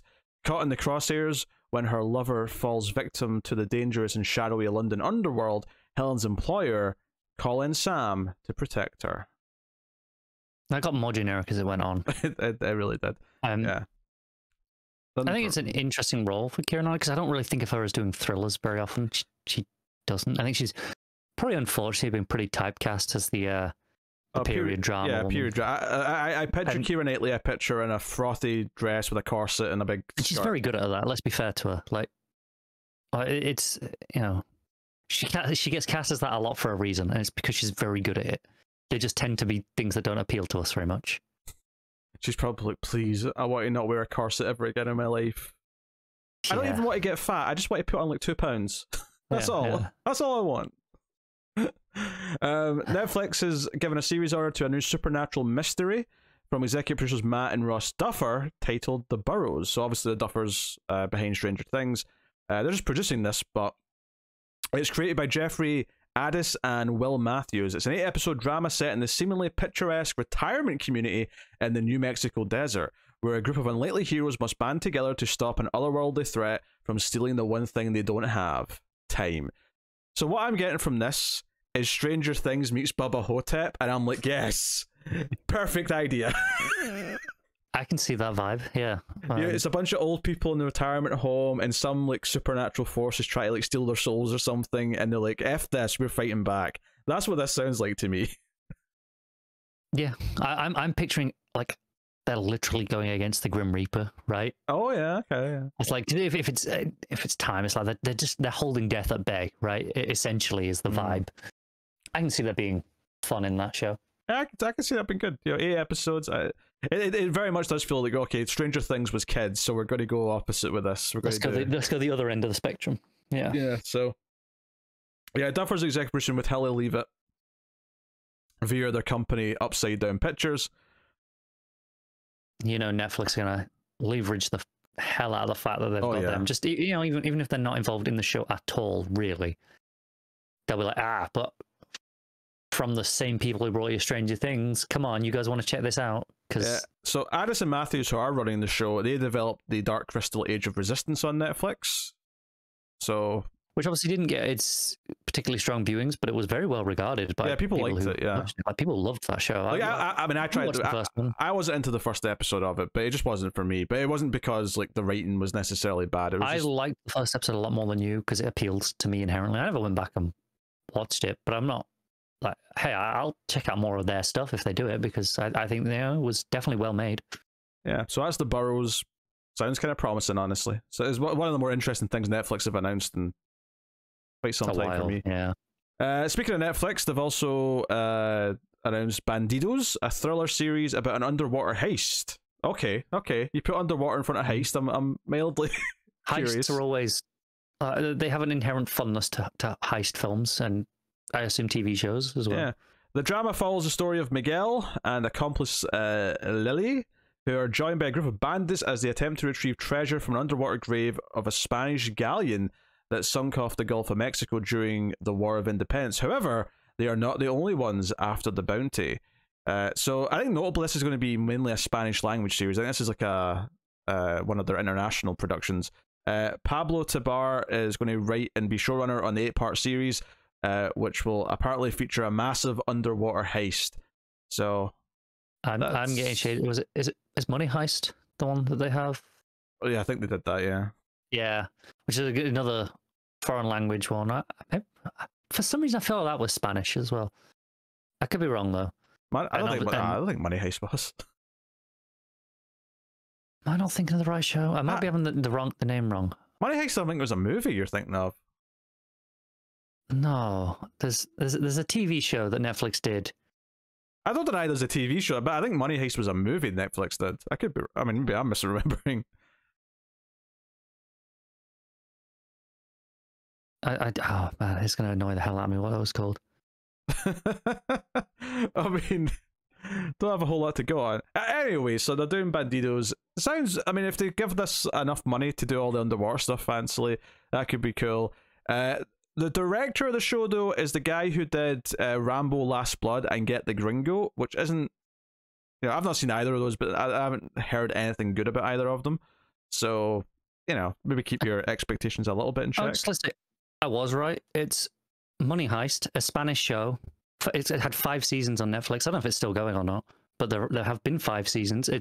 I know in the last couple of years, I see the last couple of seasons, it really hit an international audience, and well, fair enough. A lot of people that I know at work were watching it. And that said, I will say that I'm sure they probably have a movie that's similar to Money Heist in title, so I don't think I'm completely crazy. I'm willing to bet they do, but I'm guessing this is partially like, hey, that kind of hit a wide audience. Maybe we can kind of get some of that magic going again, especially another heist show, also in Spanish.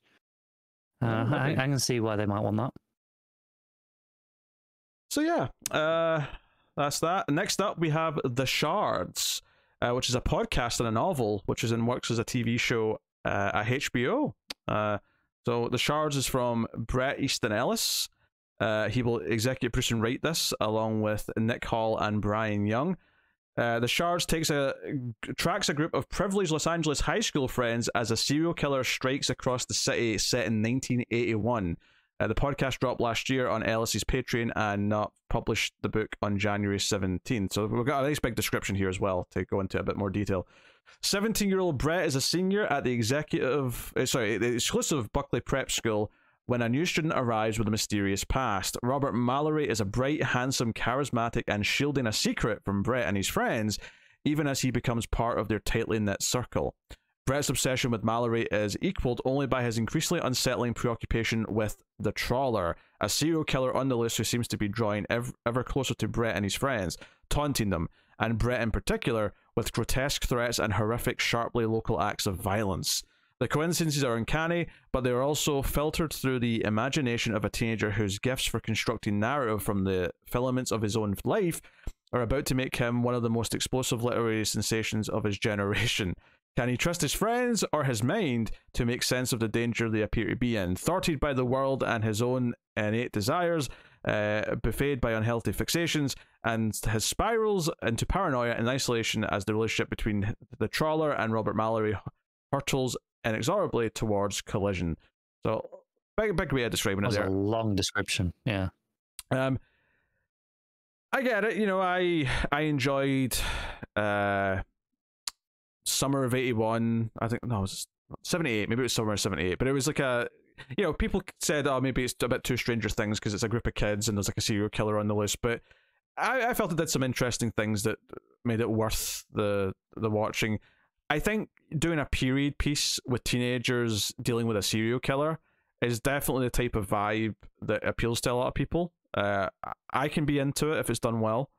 Yeah. So, you know, obviously this being a podcast and then a book means that clearly there's a premise here that worked for an audience and then has worked for a second audience, and presumably might now work for a third audience, a much bigger audience. No reason to assume it won't, yeah. And HBO, it's a fairly prestigious place to put this. It's not. Look, because we've seen at this point quite a few places pick up things from podcasts. I don't remember HBO doing any so far.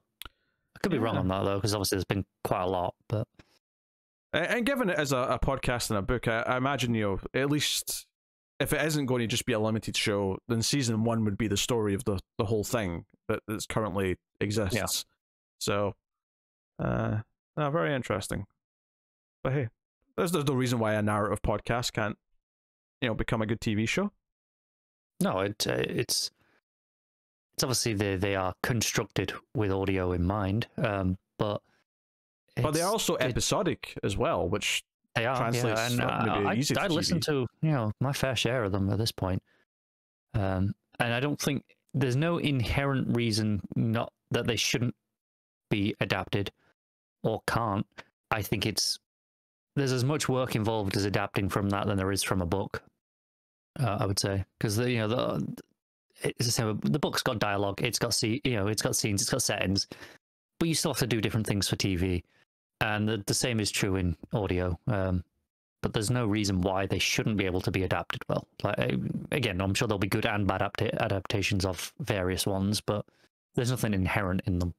Yeah, it's interesting though, because we're at a point now where doing a new IP as a movie or a show or even a video game is really hard, right? Because they're very expensive. It's hard to like bank on them. So it's interesting that these new formats, like books, are always going to be there, and they're the oldest medium basically.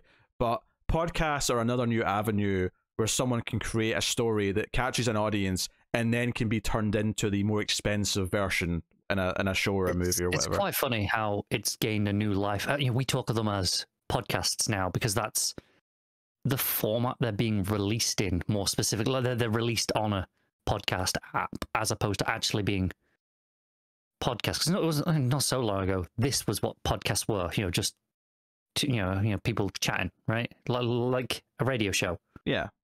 Essentially. Whereas now it has, depending on who you ask, it has one of these two very different meanings. Whereas I think it's so, because we already had a name for these new style of podcasts, the audio dramas or radio plays. Like they've existed for 100 years. Yeah, but I mean, radio, especially once TV came into prominence, radio became the smaller thing. It became the more niche thing. They did, but these have been popular to an extent that they are still like on BBC Radio, whichever channel it is. They have The Archers that's been running for like 50 years, every a couple of times a week. Oh, sure, but here's the thing, though, is that the reason why you're calling it a podcast is because with podcast comes some things that you don't get on something that's broadcast on radio. You get freedom to go back and listen to it whenever you want to. You can start whatever one you want. You like all these ease of life things make it so that you can go back and start at like any, you know, like binging any TV show where it's not this thing you have to catch at a time. It's now again, I agree with what you're saying, but this is why even before these books we had the term audio drama as opposed to radio play, because we had these for decades already before podcasts were a thing. With companies like Big Finish did, they've been doing Doctor Who audio dramas since 1999, I think. They've been doing other things before that. Like, so we already had the exact same format of, we can play these, you know, you can stop start, you've got that freedom. That's why they started calling them audio dramas. But, you know, the access to them was much more limited. I assume you had to go and buy them specifically because you were interested. Yes. Right? Now it's because they're in a podcast app.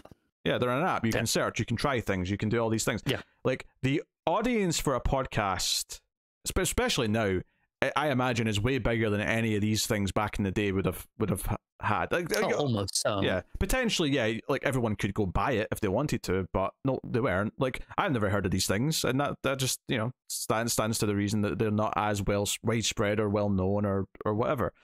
So, it just makes sense that much like writing, you know, a comic, which again is a lot more low investment versus a movie or a TV or anything like that. There's these mediums where the new IP is being created and then it's been farmed by the bigger things to create content out of. That seems to be the way things are going more and more often these days, because launching something that's completely new, unless you're a name like a Christopher Nolan who can say, I'm going to do a movie called Inception, and Warner Brothers will bend over and give me whatever I want because I'm Christopher F. Nolan. Unless you're at that stage, it's really hard to actually get a new thing made with a budget and all the rest of it. So audio dramas are, on the scale, cheap to produce, especially as the scope of them can go from, you can have one person, essentially doing a narrative. It could it could be a writer just reading the story. If they feel confident enough to actually tell it with some pizzazz, it can just be a one person thing that from start to finish. Some of them are that, and they're very good. Yeah. Or you can have full casts. You can have full sounds, music productions. There's a big scope of what you can have in them. Which, while obviously much more than the one person show, is still infinitely cheaper than any movie or TV show. And I'd say it's easier and more accessible to get than, say, a book. Because, okay, you can self-publish a book, but your audience is hard to get to, right? Yeah. You have programs like Amazon's Kindle Unlimited, where you can get in that and you get paid per read. But again, it's how many people are getting that, and there's a time investment where most people takes X amount of time to read a book, whereas here's a podcast episode, it's 30 minutes, you try it, you like it or not, but you know exactly how long it is going in. That commitment is there. It's like trying a new episode of a TV show, except it's 9 times out of 10 it's free to try these things because people put them out and then monetize them in different ways. And it makes it very easy for people to make them and kind of, like I say, farm out new IP essentially. Yeah, no, it's just you get more freedom and creativity because there is less of a risk to it, and as a result, that's where you get a lot of the new ideas. It's a form I love. I've made a radio play in the past. I would definitely, I'd do it again. It's fun. Yeah. So next up, David Ayer is going to write and executive produce an upcoming racing TV show called Lollipop, alongside partner Chris Long and their Cedar Park studios. So what's weird about this, though, is the series will invite audiences to actively participate in a narrative written by Ayer as they compete in a virtual racing circuit linked to the plot. So there's like an interactive element to this between episodes. Bloody Bandersnatch again, isn't it? The next generation of storytelling experiences will combine elements of episodic streaming, gaming, and professional sports. The show will feature 10 episodes and 10 races set in some of the world's most alluring destinations, highlighting local cultures and an integral component in both the narrative and competition. The race will take place in the digital street courses in host cities starting in Los Angeles. The storyline will weave together gamified racing with plot events that will impact the cars and conditions in the virtual race circuit. Teams will need to pay close attention and adapt to survive if they want to reach the podium at the end of the season. Lollipop, which will be built using Epic Games Unreal Engine 5, will deliver. It's weird that we're talking about Unreal Engine 5 in this. What's going on? We both play video games, so we understand all this. I imagine there's people listening to this who don't care about video games who are like, what the hell are you talking about? But anyway, So yeah, it sounds like this is all it really says. But so the way I'm interpreting this is that it's 10 episodes, but between each episode there's a race that people will compete in a video game style setting. But the conditions of that race will be affected by whatever the previous episode did. So this is just a really like simple example. But let's say in episode 1, oh, lightning struck a tree. There's a tree covering part of the track. So in that race between the next 2 episodes, they'll have to dodge a tree. That's a really simplified example, but that's what I'm getting from this. Yeah. But then also there's the angle where, from what I gather, it'll actually be a game, obviously, but real people playing the game. Yes. As an actual like competition, as if you were just playing, you know, a racing game. But obviously, I can't see how that would affect the plot, because the actual episodes will have been made already. So it's going to have to be done in a way where, like, the outcomes of the races don't affect the plot. Yeah, I don't. I'll be honest. This all sounds like a bit of a mess to me that isn't going to work. But maybe I'm being too cynical. It sounds extremely ambitious. In a new format sort of way, ambitious. And I don't really like David Ayer stuff that much anyway, so even just on like a basic... I like one of his films a lot. Well, I say a lot. A reasonable amount. So, that's that. Anything can come back, because FX have revealed the first look this past couple of weeks to their 8-part series, The Full Monty. Really? Yeah, there's some photos of like Robert Carlyle and stuff like in this. It's a thing. Okay. It's going to be on Hulu in the US. Probably Disney Plus elsewhere, I guess. I'll probably star on Disney Plus. Set 25 years after the film, the 8-episode series will follow the same band of brothers as they navigate the post-industrial city of Sheffield and society's crumbling healthcare, education, and employment sectors. The comedy drama will uncover what happened to the gang after they put their kit back on, exploring their brighter, sillier, and more desperate moments. It will also highlight how fiercely funny the world of these working-class heroes still residing in Sheffield has changed in the intervening decades.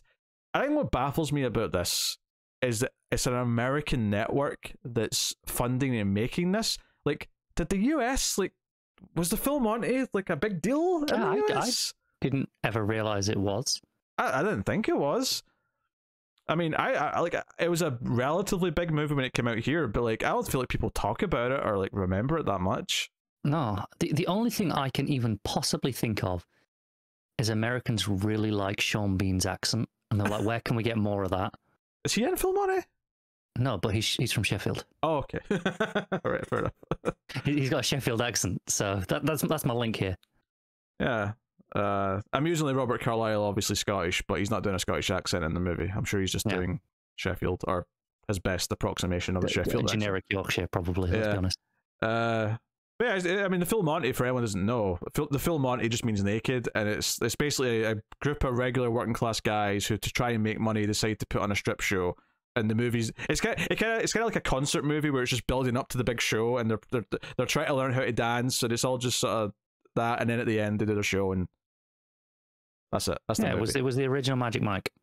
Basically, yeah, it was the original early British Magic Mike. I can't say it. Like, are they going to strip again? I mean, they're all like in their 60s or whatever now. Yeah. Which makes it funnier. Who's going to see a bunch of 60-year-olds showing their wrinkled dicks? I don't know, 60-year-old women. Maybe. I don't know. They all like younger men. They're all on the prowl. That's true. Yeah, you're right. Cougars and whatnot. Anyway. Next up, The Marvelous Miss Maisel is wrapping its 5-season run. But its Emmy-winning creators Amy Sherman Palladino and Daniel Palladino are prepping their next show. Prime Video has given a 2-season order to their show, Estoile. It's got E with an accent and a T, then O-I-L-E. I can't remotely visualize that. Estoile. I don't know. Anyway, starring Mrs. Mazel's duo of Luke Kirby, who won an Emmy for his work in the show, and Gideon Glick, as well as comedy agent standout Camille Cotton, Simon Carlo, Lou DeLag, and David Alvarez. So a bunch of cast. I don't recognize any of these names, but they've cast the show. It's set in New York City and Paris. The 8-episode show follows the dancers and artistic staff of two world-renowned ballet companies as they embark on an ambitious gambit to save their storied institutions by swapping their most talented stars. So, ballet plays in Paris, ballet plays in New York. They swap some of their people. I do some wife swap. Do some wife swap. So that's the premise. Obviously, I don't think it's for us, but I don't either. I'm not surprised Amazon gave this a 2-season shot because Miss Maisel has done, even if not. I mean, I don't know how many people actually watch it. I've never heard anyone. It's won a lot of awards. It's got a lot of acclaim. It's got cred to it, and I think it's more of a hey, you gave us 5 seasons of easy awards, basically, or at least it's even if they didn't win all of them, they got nominated a lot the whole time, and it helped give them reputation, right? I think that matters to somewhere like Amazon, and all of these, relatively speaking, new places, competing against networks, and they've been going for decades. They need that reputation more than they need a hit. I get it. It makes sense. I understand why they're getting the early order and whatever, but. Next up, Darby Kane's best-selling suspense novel Pretty Little Wife is getting a TV adaptation. Amazon Studios is developing the series based on the book, with Gabriella Union set to star and executive produce. So, based on Kane's international bestseller, Pretty Little Wife is a cat-and-mouse thriller with a pulpy edge and some sexy soap that centers on around two... I love how it says that. It almost makes it sound like it's literally talking about soap. Not like a sexy soap. It's like, and some sexy soap. It's like, so like a soap bar that's got like a bit of a curve to it. Have a drawing on it? Is it a sculpture made out of the soap? Anyway, it centers on two brilliant and very different black women. Lily, the pretty little wife suspected of murdering her husband, and Ginny, the detective on the case. Upon entering each other's lives, they begin to crack open each other's facade to reveal what really lies beneath. Okay. It kind of actually sounded a lot more generic than I thought it was going to be. Yeah, it's pretty generic sounding. I don't have much to say on it, but there you go. That's that. And then the last story of the week. And we have one network thing. So Fox... Please don't be CBS. Oh, wait, hang on. No, Fox, that's like the second worst. Fox has given a straight-to-series order to... So there's a colon in this. I want to say that before I say this. Wait, does that mean it's already something that exists and this is a spin-off? No, I don't think it is, which is even weirder. Rescue High Surf. That's Rescue : HI Surf. Oh, Rescue High Surf. A Hawaii lifeguard drama from the John Wells production and the Wells broadcast. It's slated to premiere in the 2023 to 2024 season. We'll see about that. Maybe. Where it'll be co-produced by Warner Brothers Television, blah, blah, blah. Rescue High Surf is an action drama that follows the personal and professional lives of the heavy water lifeguards who patrol and protect the North Shore of Oahu, the most famous and dangerous stretch of the coastline in the world. Each episode will feature these dedicated, heroic, and adrenaline-seeking first responders saving lives in the difficult and often life-threatening conditions of Hawaii's 7 Mile Miracle.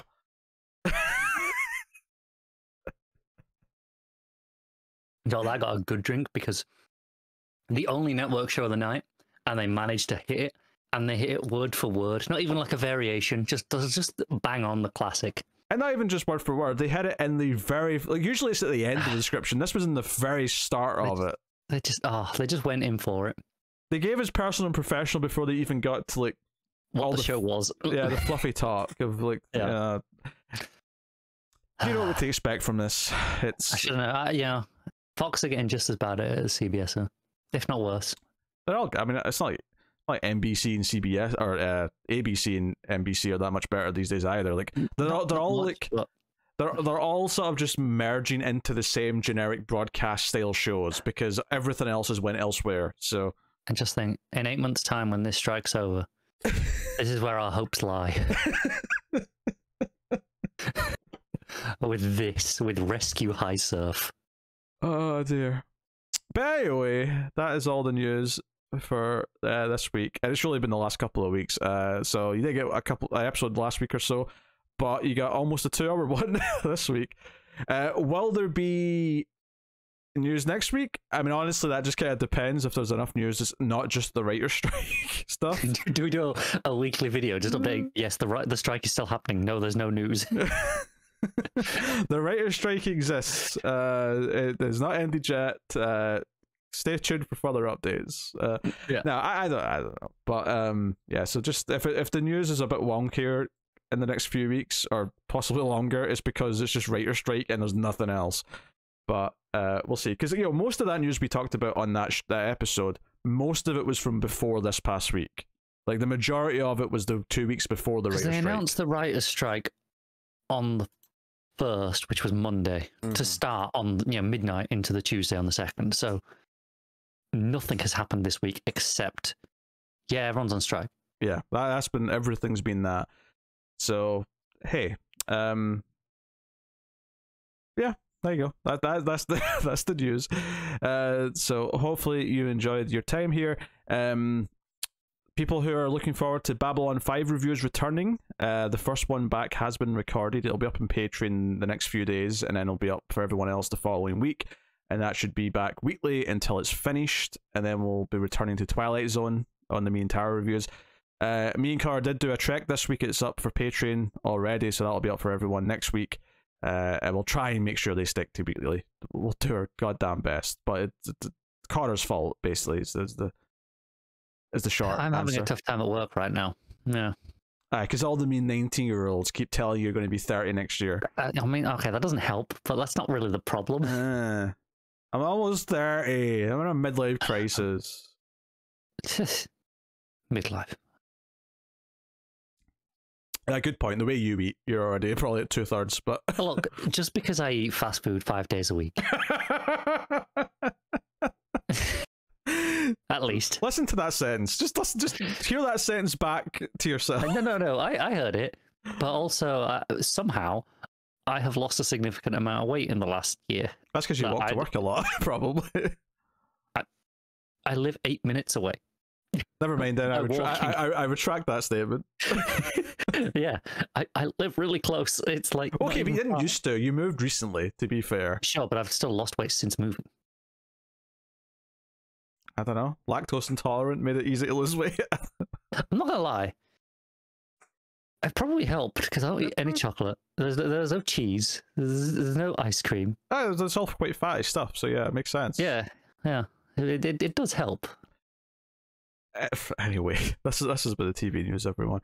Thank you very much for joining us. We'll see you soon, hopefully, if there's news to talk about. But let us know what you think of everything that's going on in the comments. Like, subscribe, ding the bell for notifications and all that stuff. You can support all the content over at patreon.com/MailFuzzTV. And of course, check out MailFuzz Movies, because there's a lot of movie podcasts. There's 3 regular shows on there now. And more coming at the end of the month, it seems. Yeah, well, that's kind of like a extension of one of the running shows. It's still more, but yeah, there's 3 tentpole shows over there between Ace, which is the sci-fi movie podcast, Streams After Midnight, there's the horror movie podcast, and then Collector's Cut, which is the show where we do different. This month we're doing the first half of the Fast and the Furious franchise. So today, when this goes out, it will also be the same day on the movie channel where our review of Fast and the Furious 1 goes out, and you can see me be just a miserable piece of shit. I think it's worth noting the first half is the worst half of the franchise. No, it is. It absolutely is. So, I mean, yeah, you gotta get. I'm not saying you gotta get through to get to the gold, but because that would be, putting the back half of it a bit strongly. But it's better. Mm-hmm. You'll have a better time when you do the next half. Yeah, we just did a month of video game movie adaptations. Next month we'll be doing the Indiana Jones movies, building up to the new one. So which video games did you do? Because we did Mario 93, the new Mario. We did Street Fighter 94, and Uncharted. Oh man, you even did Doom. Sorry, you didn't do Doom. No, we didn't do. Well, we had 4 slots. Although for the bonus episode on Patreon, we also did Street Fighter: The Legend of Chun-Li, starring Kristen Crook, who goes through everyone's favorite actress from a network TV show in the early 2000s. She goes through like a Batman Begins style thing in that, where she's like meant to be living homeless and like eating on the streets, and it is the most laughable thing ever. There's a shot where it starts on some homeless people eating like scraps, and the camera pulls back to her eating like something, and she's got like a little bit of dirt on her cheek. That's like how you know she's homeless, and she's living rough. It's amazing. It's terrible. Look, she's a phenomenal actress. I'm sure she sold it. Damien Dark's in there. Chris Klein. If we're going with CW actors, Chris Klein. You remember him? Every meta must die. That's him. How could I forget? He's in there. Damien Dark's in there. It's a whole shebang. But that's only on Patreon. If you want to get access to that, you have to go to patreon.com/MailFuzzTV and get access to the bonus content. But so check it out. So that's the show, everyone. Thank you very much for joining us. We much appreciate it. Keep watching TV. Have you got any vanilla?